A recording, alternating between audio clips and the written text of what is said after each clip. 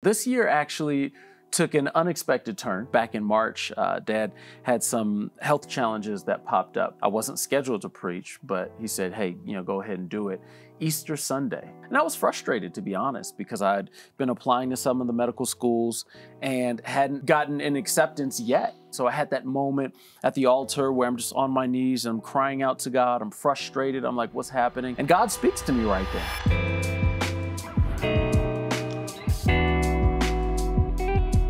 He revolutionized basketball, and I believe he really made it a global kind of phenomenon.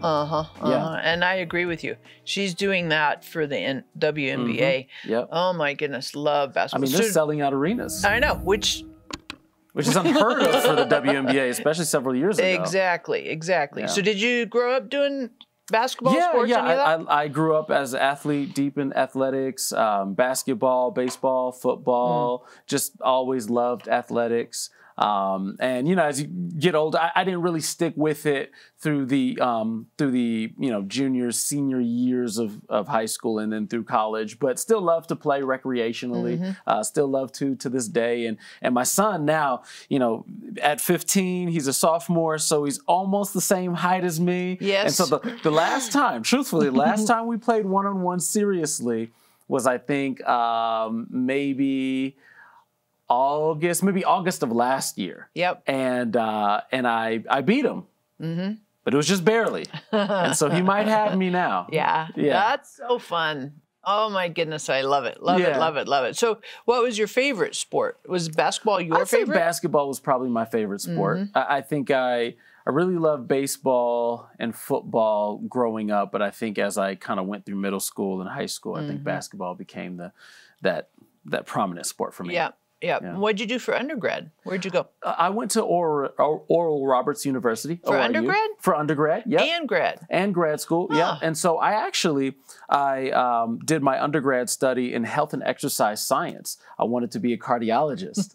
At the AC, man. Yeah. You're a gym rat. That's right. I was always there. I had classes there, work out there. And but it was my senior year at Oral Roberts University at ORU where God called me into full-time ministry. It was during the spring semester. I was 3 months away from graduation, and God called me into full-time ministry. And so it changed my trajectory. I wanted to be a doctor. I wanted to go into cardiology, go into medical school that next year after graduating. But God had a different plan. And so I ended up going to the School of Theology for grad school, there at ORU, and the rest is history. So ORU, great friendships, right? Yeah, absolutely. Still keep in touch with them? Still keep in touch. I have a couple close friends that I still keep in touch with to this day. One of my best friends, we met at ORU, and we weren't roommates, but we met there, and we're going to school there at the same time. And we still keep in touch. We actually still talk almost every week.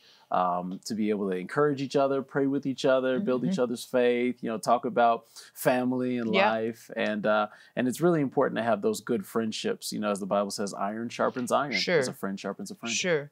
So were you at ORU so right now the president is Billy Wilson, right? And then prior to him, what was that guy's name? You know who I'm talking about. Yeah. The leadership dude. Yes. And he was in... His name escapes me. I know. Rutland. Yeah, Mark Rutland. Mark Rutland. So were you there for Mark Rutland? Were you there for Richard Roberts? Any of that? So I entered in Richard Roberts. He was in leadership. Yep. And then as I was starting to exit, maybe my last year or two, I think Rutland took over. And so, but I was there in the Richard Roberts years. And I was there when we didn't know how we were going to pay our bills. I know. I understand. And so I remember it always being kind of like an emphasis and a concern, a faith project, if you will. Yep. And but I remember when the Green family came and made that just big donation, and stuff started to turn. Yep. And everybody was just rejoicing. Yeah, I completely understand exactly what you're saying. I get it. So when you talk about like your calling on your senior year, what did that look like? Oh man, so I'd always wanted to be a cardiologist. I'd always wanted to be a doctor and to go into the medical field since a little kid. And I felt like that's what God had placed me on this earth to do. And it was one day, I think it was February 2007, where I was at a conference there at one of the local churches there at what they called a college or young adult encounter conference. And I was just crying out to God. And I was frustrated, to be honest, because I'd been applying to some of the medical schools and hadn't been gotten an acceptance yet. And so I was kind of frustrated, like, God, you know, what's going on? And so I had that moment at the altar where I'm just on my knees and I'm crying out to God. I'm frustrated. I'm like, what's happening? And God speaks to me right there. And he says, I've called you into full-time ministry. And I'm like, whoa, whoa, whoa, God. And I know you've always put on my heart cardiology. Like I didn't have a doubt about that. I feel like I'm supposed to be a heart surgeon. And he said, well, you've accurately discerned my calling, but you've misinterpreted what I meant. And he said, I've called you to be a spiritual heart surgeon, to do spiritual surgery on the hearts of men and women and youth. And that completely like just boggled my mind. I was like, what? Like, how did I miss this all these years? And God, you know, continued to speak into me about what he has called me to do. But it was true that I was called to cardiology, but I misunderstood what that cardiologist meant. Right. I wasn't supposed to be a natural cardiologist. Right. And so, so from then on, you know, God led me to go to school at ORU, to go back to grad school there. And the rest is history. And my parents, they were rejoicing. You know, you ask them, wait, did you know that your son would go into full-time ministry? And they say, yeah, you know, we always kind of had a feeling. And I say, well, y'all should have told me. I didn't get that memo, but they were always praying for me, knowing that God would lead me in the right way. Yeah. So when you did your MDiv, because you can kind of niche it, right? You can kind of special. What was your specialty or your focus in the MDiv? You know, to be transparent, I didn't fully finish the degree coursework before God called me and my wife into full-time ministry. It was August 2009 that we moved back to Chicago, where I was from. She's originally from Central New York, but came down to Tulsa for Rhema Bible School. Oh, yeah. And so, but God called us, you know, into ministry. And I said, okay, well, you know, I'll put this on pause and I'll come back and, you know, finish this whenever God would say to do so. But we came in 2009 and said, Dad, you know, I'm ready to serve. We're ready to help out with the youth ministry. And so took over the youth ministry, became international director of Bill Winston Ministries, which was not the plan in my eyes. I didn't know about that part. Sure. When Dad said, hey, I want you to do this, I was like, are you sure? And but, you know, God had a plan. And so here we are. We've been serving in that capacity, and I've been serving in those roles for over 15 years now. And God has done some tremendous things. Yeah, that's cool. Yeah. So growing up, did you want to do any of that stuff? No. Like when you're 10, 12 years old? Not at all. Right? I thought that Bill and Veronica Winston were doing a phenomenal job pastoring and leading, but I didn't think any of that was for me. So I had zero desire whatsoever to pastor or be in full-time ministry. And when I look back at it, I think really a lot of it was based in maybe fear and intimidation, right? Feeling that level of insecurity, seeing the great things that God was doing in them and through, you know, them in ministry. It's an interesting thing growing up as a second generation leader, because one side of you is applauding everything that God is doing through them. Yeah. And the other side of you is saying, like, how could I ever measure up to that? So I was like, well, this is easy. Take myself out of the race. I want to be a cardiologist. Sure. I don't want to do that. And so there's no competing, you know, and there's no sense of insecurity that way. Do you have siblings? I do. I have 2 older sisters. And they're both in the ministry as well. They work in the administrative parts of the ministry. One is the director of property management and real estate. She also oversees our Living Fresh Market supermarket, full service grocery store. And then the other sister is the director of corporate travel. And so she manages Dad's travel schedule, the aviation stuff, and then as well as all of our corporate travel as a entity in ministry. That's pretty cool. Really cool. Yeah. So then like at church, do you do some of the preaching and that kind of stuff? I do. What does that look like? I do. And so this year actually took an unexpected turn because back in March, Dad had some health challenges that popped up suddenly. And so I remember I filled in for him. I wasn't scheduled to preach, but he said, hey, you know, go ahead and do it. Easter Sunday, which was the last Sunday in March. Oh my. Which was, it was looking back, it was cool, but also weird because in the 35 plus years of our ministry, Dad had always preached on Easter Sunday, but, you know, people came and it's like, hey, here I am. And they're used to seeing me. You know, I would preach every now and then. And obviously I was leading the youth. And so seeing me preach wasn't a surprise, but it was a surprise on Easter Sunday. Yeah. And I continued to minister and lead our services every Sunday until the end of July. And so now Dad and I, you know, we trade off weekends preaching, but I'm there leading and administrating the services and officiating. But you know, growing up in the youth ministry and leading the youth ministry, I was preaching every week until about maybe 4 years ago, where we started to do more of a team style preaching dynamic. Yeah. So when you got the tap on the shoulder for Easter, was it like the day before, or did you? It was the Friday before. Oh, so you had a little bit. Good Friday. Bit of time. It was Good Friday. Oh, so you had 48 hours. Yeah, 48 hours. That's right. And so I remember Mom and Dad calling me and saying, "Hey, get something ready." And I said, "Okay." How'd you prepare? How'd you prepare? What'd you do? You know, I had already had some things stirring inside my heart and in my spirit. I was prepared to lead our youth service on that Sunday. And so I was going to preach on that Sunday for a youth service. And so I had already started to prepare some things, but it was geared more toward youth. But of course, the word is the word. Sure. And so I said, okay, Holy Spirit will help me redirect this. And he gave me a message that I believe really touched people's hearts. And people got saved and gave their lives to Jesus that day. Nice. Which is the most important.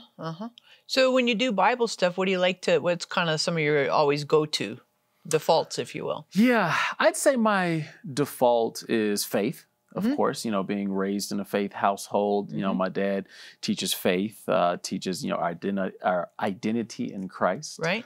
Teaches about dominion and righteousness. And so I think I have a lot of that embedded into what I preach. I think another common thread of what I preach is victory in Christ, winning in life. You know, thanks be unto God who's always causes us to triumph in life. And I think that that's a lot of what I preach about, is how God has set us up to have victory no matter what's happening, no matter what the season looks like.